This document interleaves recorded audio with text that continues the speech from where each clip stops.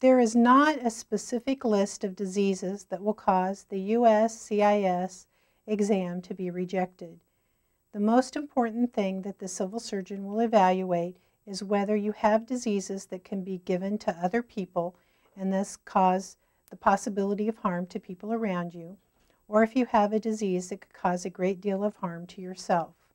Some of these are listed on the form, such as chancroid, syphilis, tuberculosis. Others will be left to the discretion of the civil surgeon.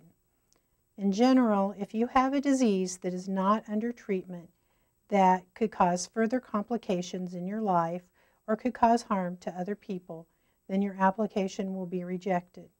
If you show that your disease is under treatment and you're getting adequate medical therapy, then you shouldn't have any problem with continuing with the application process.